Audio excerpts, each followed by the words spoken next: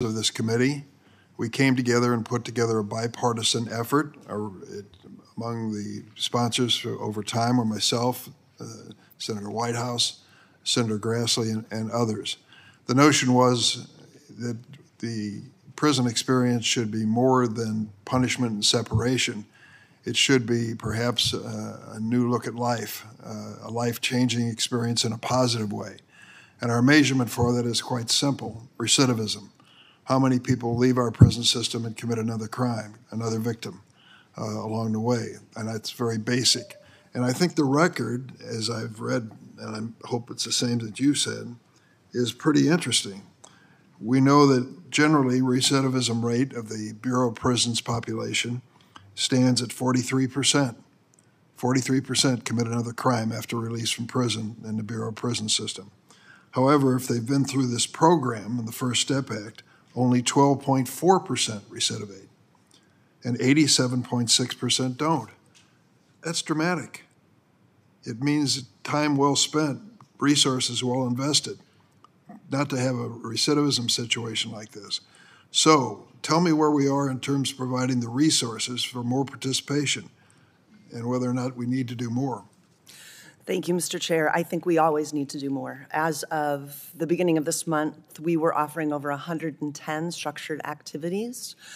About half of those were evidence-based recidivism reduction programs, and the other half were those productive activities. And you're right, the data is very clear. I think that we are at a great moment in time as we pivot out of the pandemic, and we have institutions that are now thinking very creatively about the programs that they can expand now that we don't have institutions under lockdown.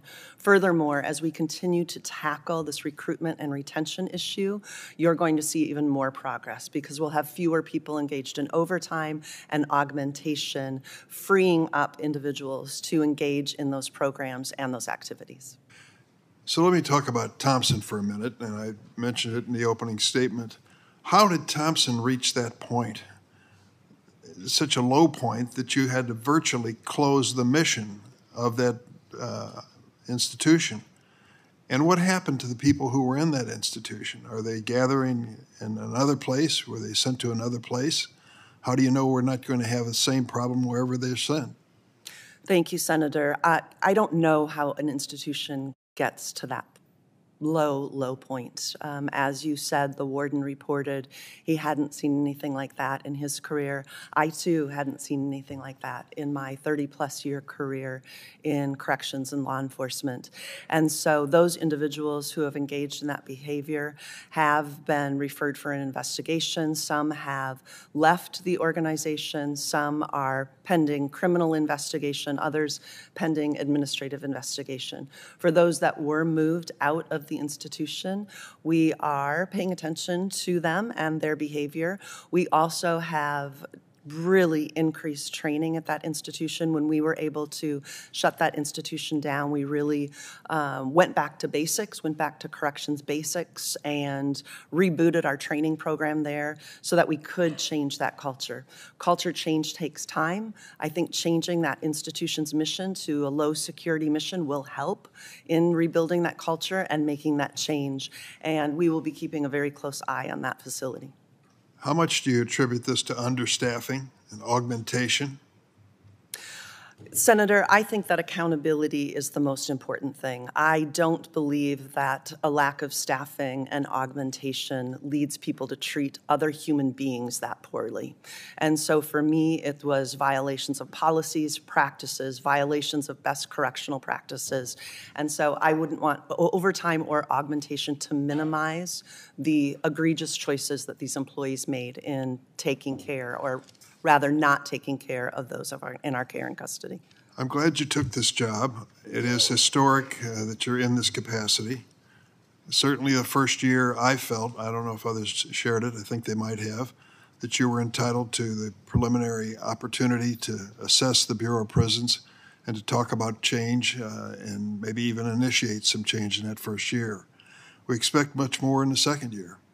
What can you tell us? So I think we have great plans for the second year. So the first year, we really did an assessment, developed our executive team, engaged in the strategic planning, as I talked about in my opening comments, which I think is really going to set us on course for some initiatives that are going to improve employee wellness, really focus on restrictive housing, and implementing these principles of normalcy and humanity throughout the institutions. We've opened our doors to members of Congress and others to come in and see what we are doing. We're collaborating very closely with the Office of the Inspector General and the GAO so that our doors are wide open to them in terms of oversight and accountability. So I think in this next year, you will see the advancements of our strategic planning, the change in our mission, and a true focus on our new core values. Thank you. Senator Graham. Thank you very much, Ms. Peters. I appreciate your efforts on behalf of